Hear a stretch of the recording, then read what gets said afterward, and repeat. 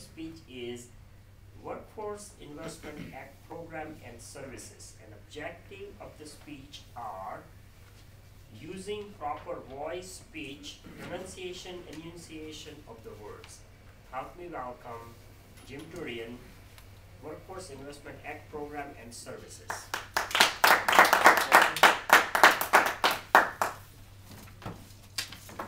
Fellow Toastmates, hopefully the respite on not having guests will end next week.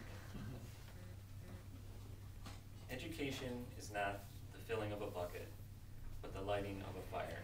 And that's a quote from William Butler Yeats. So this speech is a follow-up to my previous speech on workforce investment programs. I work for, as Manesh said, I work for DLAG, specifically the Bureau of Workforce Transformation, that's known as BWT, and DLAG is the Department of Energy, Labor, and Economic Growth. So BWT, that bureau, implements Michigan's workforce investment policy. In Michigan, the central mission of workforce investment is to emphasize meaningful education and training as opposed to simply reemployment.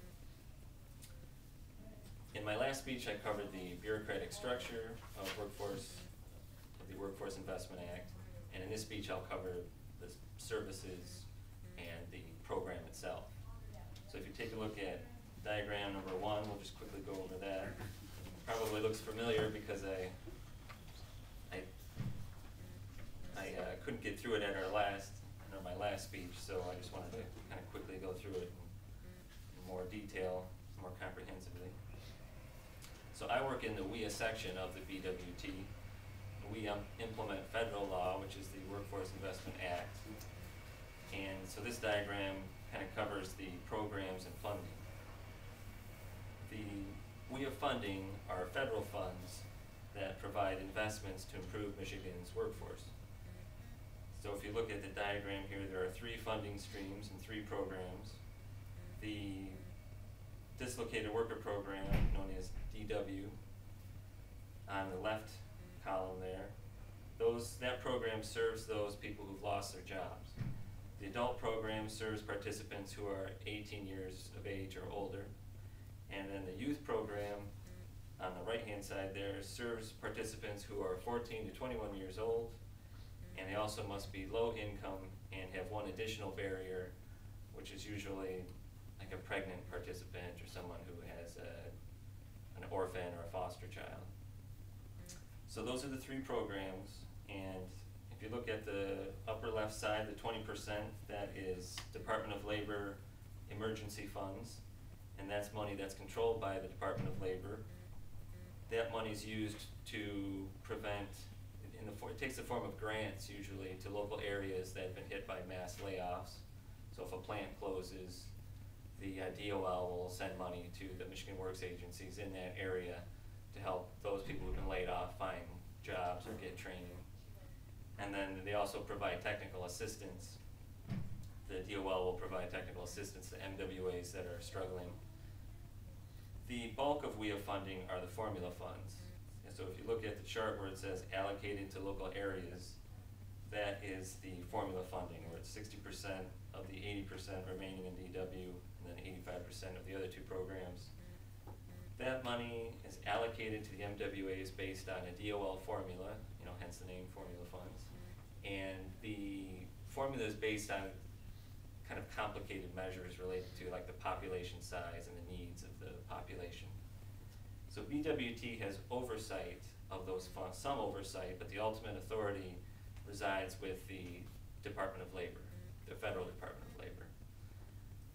So if you look at the 15% kind of across the board there, that's statewide activities. And that is discretionary money that's controlled by the governor of Michigan. I mean, each state's governor controls that money.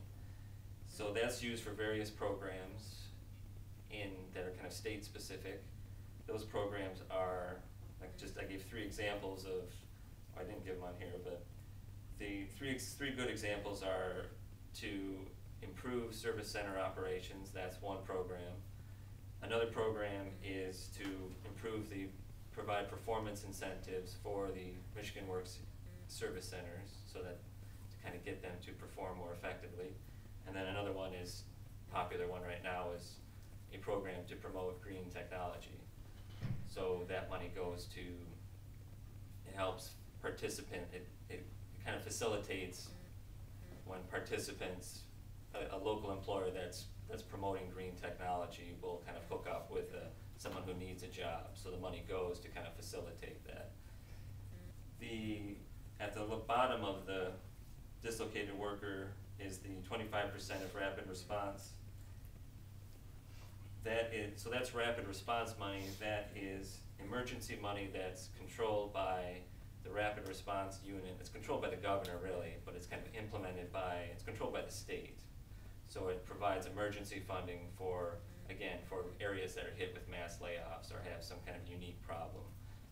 And so when there are mass layoffs, we call them SAGs, but they're state adjustment grants. That money goes to a Michigan Works agency to help them kind of help those people who've lost their jobs. So I don't think I'm going to have much time to get into the diagram number 2, but basically that diagram number 2 covers the specific services that are implemented by Michigan Works agencies. You have a one-stop delivery center, and those are Michigan Works service centers. And then they implement non-WIA programs as well as WIA Title I programs, which are the heart of kind of the WIA system.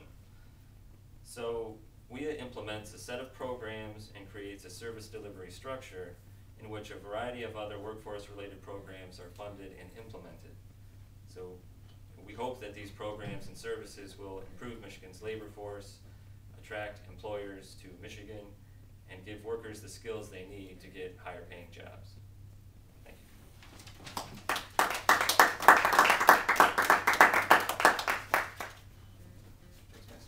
Thank you.